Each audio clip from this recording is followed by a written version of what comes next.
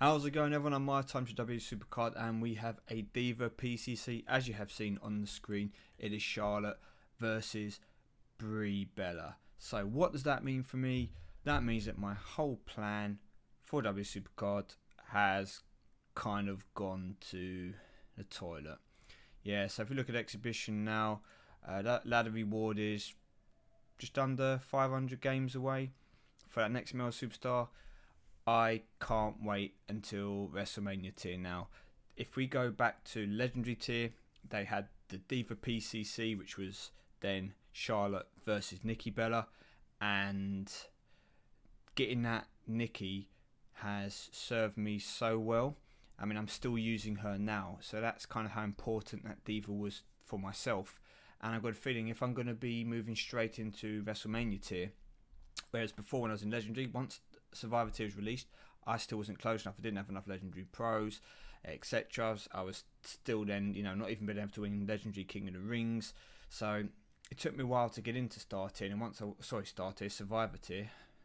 And once I was in Survivor tier, then there was a lot of people who had already had pros, Diva pros, etc. And they were already like moving on. So for me, it's been playing catch up all the way.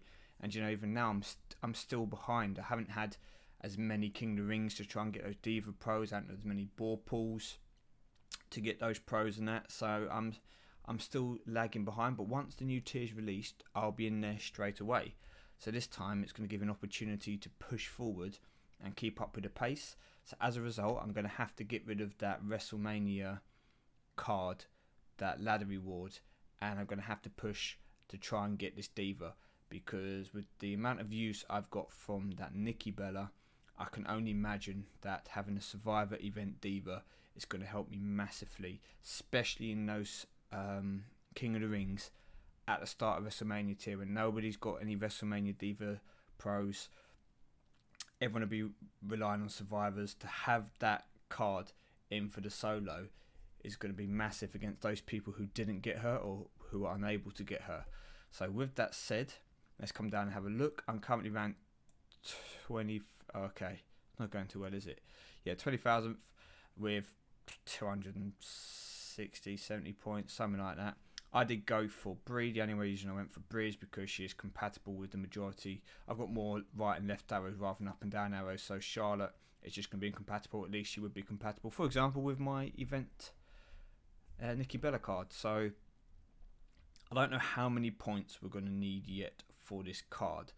I am going to envisage somewhere around 10,000 points to get the card. If we click on rewards, that might be a little bit. It might be less. You could come down to about 8,500. I'm going to say you want to get 10,000 points if you want to have a chance of getting that card. Now, the undercards are weighted for the top tiers towards Brock Lesnar, miles better than Roman Reigns.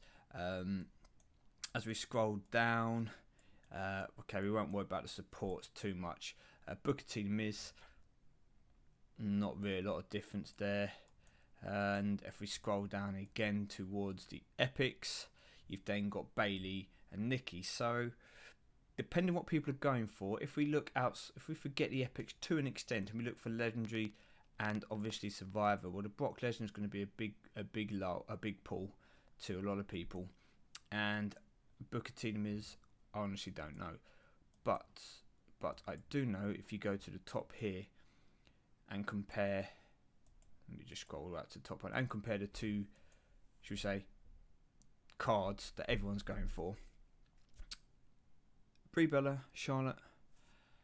What's the difference? Well, statistically, they have the exact same stat points. Now, I'm not going to double compare it now because I believe I did look at this earlier. In fact, I will. 781, 781, and I saw 812, 812. Okay, so 806, so that's 5 up, 191. Yeah, okay. So yeah, they're the same points statistically. The difference is where they're obviously distributed. Now you've got Charlotte being the power toughness card, with Brie being speed and charisma. Now, another reason why Brie Bella would work well is because obviously Nikki Bella is power and toughness, so you've got that good compatibility there. So Brie Bella for me is the one I'm going to go for. She's going to win. Charlotte can't pull this back now, even though it's early on in the event. There's not going to be enough people going for the Brock Lesnar and the undercards to win that back. Brie Bella's going to be the choice pretty much of all the, I imagine, higher tier players which are going for the actual Survivor card. So I've got a feeling she's going to definitely get that. Now, with that said, I'm not going to do any real gameplay at the moment. Oops, I will come back to that, and I'll show you the kind of team I'm using. Now, some people say, well, why do you show your team? Why do you do this and do that? Because you're just helping other people to potentially get your reward. And yes, that is true. That does make sense. But I feel that I will still put enough effort in if I wanted to get the card to get it regardless. And if I can help some other people along the way. Not everyone is always going to be going for the event cards, the top cards. It might help some of you that just want to try and make sure you get, for example, that Roman Reigns or that Miz card or whatever you're going for. It might help you to get those rewards. So the few people who will use the tactics to, you know, potentially rival me for some of the best cards are going to be outnumbered by those of you who maybe can use them to help you get the rewards that I no longer need. Where for obviously a long time I was, you know, vying for those kind of rewards, and if I had known some of these tips and tactics, it would have helped me a great deal. So that's the reason why I share it. My last King of the Ring, I didn't do on camera. The reward wasn't particularly great. I've got Neville. Okay, he's a pro, so I'm working on Kevin Owens now, and Neville, which you will see in a moment. That would be a pro Owens, a pro Neville. So there'll be 2 more pros to go into my Road to Glory, and that should also help me make that almost to a stage where I can do, well, I can pretty much do the whole event now in +5s or +3s.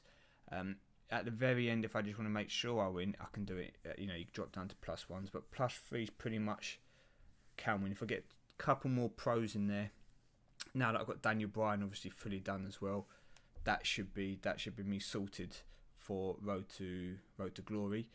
And we've got a King of the Ring now, as you can see, which is coming up towards the end. Standing wise, came joint second. WWE Master here has won everything, but it's not as bad as it looks, because he does have the Divas, but I think he's got a male tag which is weak. So all I'm going to try and do is get to the finals there.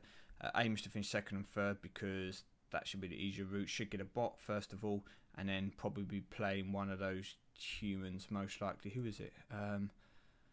Most likely Blade or Z-Man, Boda. All these people I have beat, so as long as there's no real surprises and I do grinding for a few hours, I'll be energizing in between, then we should hopefully get to the final, and that will mean there'll be a reward to come in the early hours of the morning, which I might do on cam if I'm still awake, and if not, then I will just claim the reward, and when I bring an update, I'll show you guys. But I'm just going to try and bang out those King of the Rings now, but I'm going to start them at favourable times.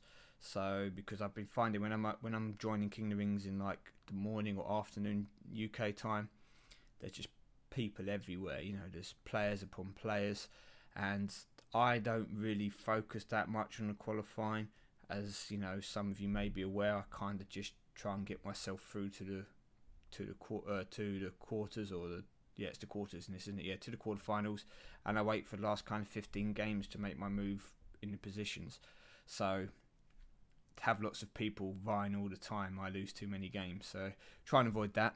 Let's come in and play a few games, and see how we are running things. Okay, this is the team I decided to use.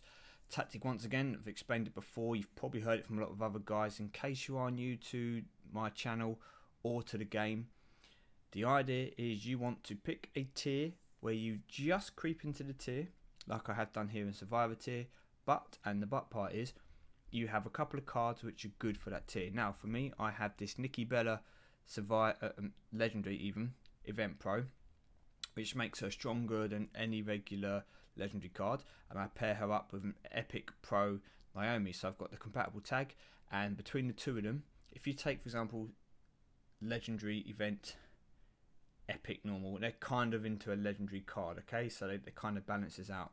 Now I've got an underleveled Kane, as you will see here, not fully leveled up. He's been purposely, and I will just click on improve to show you, purposely I've put his tokens in the various points to try and level him out. Obviously I'm not going to level him up to 25 yet, so I can only use 3 tokens, but I put a bit in charisma, a bit in toughness, and I kind of made it all so he's fairly balanced. And the reason why I've done that is because he needs to be good enough to beat any legendary card, which he can do, because legendary cards, when proccing, will never normally go above 1750, as if people have pretty much loaded that stat. You can get 1800 with cards like Brock Lesnar and that in power if you put all the tokens in there, but pretty much as long as you've got about 1750, 1800, you will win. And then if you take a legendary event card like the Alberto Del Rio, for example, or the old Undertakers, etc., their base stats, they've got the stats of between 16, 1700, maybe the odd one in 1800. So when they proc, they'll go up to 2000s, you know, maybe 2100. Like, kind of will be the top end of it. So my Kane is designed to beat all those cards, and that's where I've left him at. I don't want him to be too strong, because if I make him a fully leveled out Survivor Pro, the game will recognise him as that, and as a result my opponents will be stronger. By keeping him weaker, strong enough to beat legendary cards and legendary event cards, but not so strong that he's a full Survivor Pro, I get a more favourable, should we say, lineup of opponents in the +5s in general. Not always, but in general. To complete that, I've given him a compatible tag in John Cena, one of the best cards in the tier. This one's my more balanced out one, and then I've got 2 cards here in the form of Kevin Owens, which I'm leveling up, and Neville, which I'm leveling up. As you can see, I've fully maxed out Kevin Owens, and then I've just put enough into Neville at the moment to keep me in Survivor tier. So that's what we're going for. Let's put it into action and show you a few games. Now, I've got titles on. I think if you're going to want to get this Nikki Bella card, you're going to probably have to use titles, because there's going to be a lot of people playing for this. Now, I'm playing obviously on my desktop at the moment, and I will do for a few hours tonight. I'll play all the games through them, but then once I kind of done watching things on the desktop, watching, you know, the basketball and stuff like that, I'll go back to my phone. It's a lot quicker, and it will help you if you want to grind. If you can do that, you want to sit on your phone really and watch, say, TV or something and play it on your phone. It'll be quicker than using an emulator like I am. But this is just for the benefit of playing more games at once and obviously recording for you guys. So, tactics. 2 things. A, generally the computer uses this better card straight away. And B, you need to only win, you're trying to only win 2 of the 3 matches, so you don't get a clean sweep. Because if you get a clean sweep, you have to take 3 ball pools, and ball pools are bad in this because they mean that you spend more time picking cards and filling up your card catalogue, and then having to remove all your card catalogue than you do playing games and winning points. So here, what I will normally do is you can either go for the win straight away, hoping to take the first game, or you throw away. Now I'm going to go for the win. Now it depends, I mix it up, because sometimes I like to just throw away the first match. I'm always hoping there's a Diva match. Diva match is great for me because that should generally be a win. Obviously on this occasion it hasn't happened because it was in the bad stats, and obviously Bailey's procced and beaten my Nikki. But having the John Cena back as well, being one of the better cards in the tier, it still gives you that opportunity to come back in the game if you do lose a match. Like if I'd have got a tag there, I would have lost. Quite lucky the way the games ran out, but that's why sometimes I keep I will use the weaker card first. If I had done it, I would have lost that match, because Nikki Bella would have lost. So I don't know, I can't say that it's good to throw away in the first match or if it's good to win the first match. It kind of depends. If you recognise names and people and the kind of cards they have, like here, I will use Nikki Bella straight away to go 1-0 up. It will then mean that if I get a male match, I will throw away because, excuse me, while I could probably win this matchup for sure. In fact, you know what? Ignore me. My two choices here. I can either train these 2 cards, which is what I'm kind of in the process of doing, training the cards as well as using them to keep my deck at the very bottom of Survivor tier, Or I could go for the guaranteed win here with the compatible tag, use the boost, and then try and throw away in the last match. Now, if the last match is a Diva match and I throw away now, then I might lose the game. So I'm going to go for what should be a guaranteed win because of the compatibility in the tag, because of the Kane card, and obviously because of the plus 75 with the boost. Then in the last match, as it's worked out here for me, I can still get the trade. In fact, it's worked out better because these are 2 stats to train up these cards. So I used to think that it was good to try and throw away early on and then win the last 2 matches, you probably win easier that way when the games go in your favour. However, if the game throws a curveball, for example, and it's you throw a single male and you throw away there, and then it gives you the 2 Diva matches. With like an epic pro here, you're very susceptible to losing. So what I would do here, whenever a tag team starts, this is when I do throw away. Okay, I always throw in a tag team, because if I use my compatible tag now and 2 male matches are called, I've definitely lost. If I use it and 1 male match is called, I've lost. I've lost as well, because these guys are never ever going to beat any other cards that I'm coming up against, pretty much. So I throw away here. This is the ideal scenario. First game, tag team, throw away those 2 cards. Okay, then you get either the solo male or the solo diva. Perfect, you know, good stats there for Nikki Bella. If it was speed, maybe I'd have used a boost. Great. Diva toughness speed. Okay, not good here. Didn't really want a diva. Didn't know I was going to get 2 Diva matches because I could have led with these 2 guys. However, we've got the toughness boost, and there we go. Great. We've only got a legendary single Bailey. Perfect win. So if I could get a tag match first off every time, I would pick that. Tag match, throw out those 2 weaker cards, the 2 cards I'm training, leave basically all my best cards to the end, and they should generally be good enough to beat the opponent. If you're unlucky to get 2 Diva matches like I did then, it's not game over. As you saw, you know, you've still got a chance, because you're hoping that you can guarantee the first Diva win with that event card or that very strong card that you're using, and obviously then the second card is kind of pot luck. You're just hoping they don't have a pro in the tier above the card you're using. So when it comes out with Diva and speed here, use the boost. I'm going to have to use Nikki. I always have to use Nikki, because I don't want to take the risk that I use my Naomi, lose, and then get stuck with a tag and let's say a single and then a tag or something like that, and get caught out. So I tend to try and get that first game under the belt. Now, if I lose this one, it doesn't matter, because I'll just use my biggest card or my best card I got left and pray that I don't come up against a Survivor Pro, because you will find, even with this tactic, sometimes you'll come up against somebody with a fully leveled Survivor Pro. Now, normally it won't be a top Survivor Pro, it'll be a card like a Sheamus or a Sheamus Stardust, Ryback, cards like that, but they would obviously can still beat you if because they're going to be fully leveled, where you're doing 2100 or so, as you saw with my Kane. They'll be doing 23, 24 in the stats. So when that happens, you kind of, I'll just play Hulk Maniac for the sake of it, you kind of have to just, you know, swallow it, take it, and be like, great, perfect, take the loss and move on.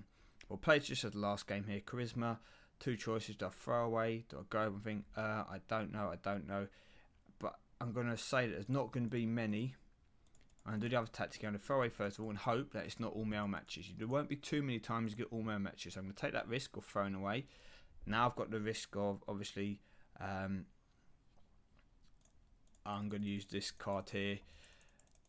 If it comes a male tag, I mean, oh, here we go. So I lose, okay? I lose here because of, there you go, there's that Sheamus Pro.